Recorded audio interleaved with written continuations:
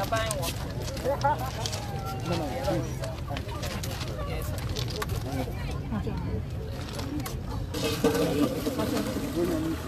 How much are you buying? 1 bucket. They say 20% for 36 liters. Yes. 20% for 36 liters. You see, the president knows. This is about 18 liters. So I'll pay 10 You try it. It should. But normally it doesn't fall. Anyway, yeah, it should be. You're talking. Oh, then it should be up. Fresh, clean water. Yes. Portable water. This is 35. Hey, you waste the water. That's your key. This is what Yes. Come back. Come back.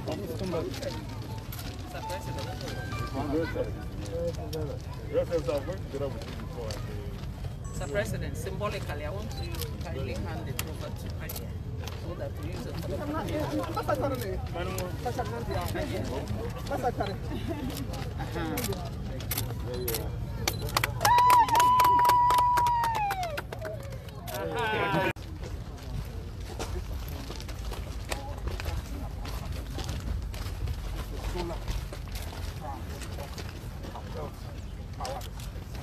Since we started,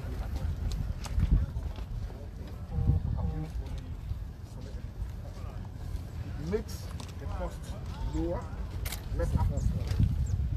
All of them. And it makes the cost lower. And besides that, it also makes the service reliable. You don't depend on grid electricity, which sometimes disappoints us. And the cost is also lower. And then power fluctuations always damage our pumps. And so we have decided to adopt this. In a year, we can save over 150,000 Ghana cedis on electricity cost alone. And we think that in a few years' time, we will even pay off the initial cost, which is higher simply because we have this.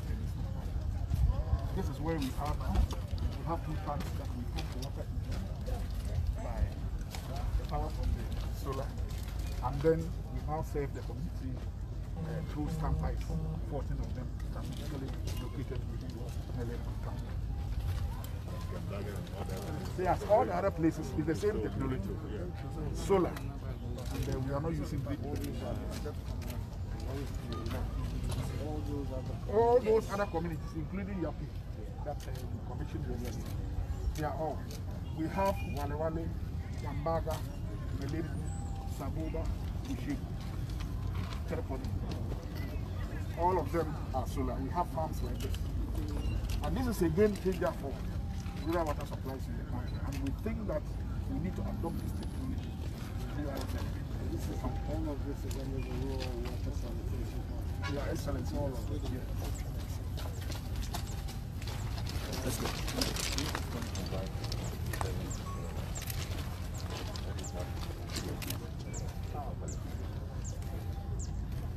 So these are the various components of the system. We have inside this room, you will see this component. And then this is the solar farm that we have. This is the solar farm.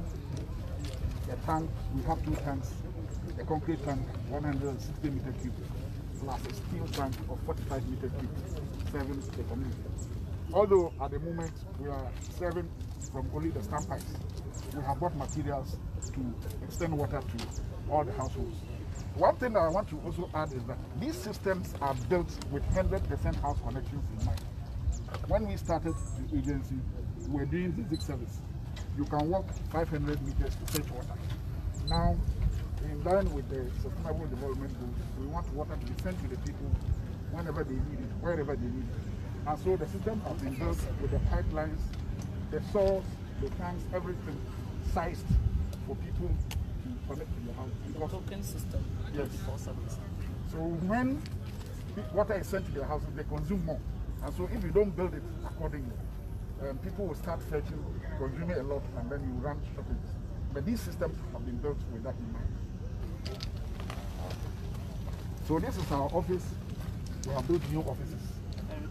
And the community water is doing the management directly with the technology that is involved. Community water. These are the center of all these changes, sir. So this is a typical standpoint. Yes, so it's also a sanitation project. The toilets are here. We adopted a new technology called the dignity technology because yes. We bought in 20,000 units to the northern region. So we have latrines. This is a new technology to line the latrines because in some places when they dig the pits they collapse. But this will prevent that to make the latrine. Yes. And then we also had ODF. In this region we had about 130 communities free. Yes, with open defecation free. And then we also help them to build these toilets. And then also for communities. Thank you very much.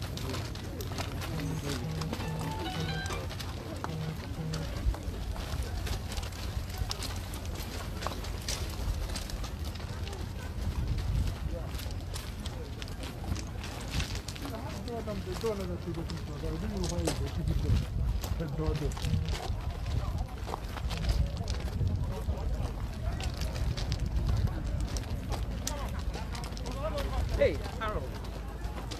How is it?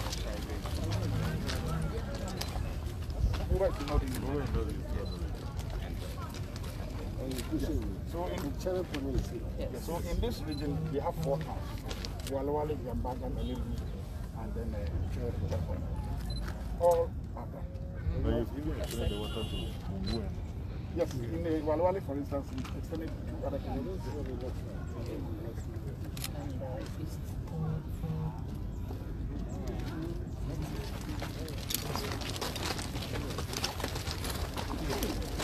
Stay behind.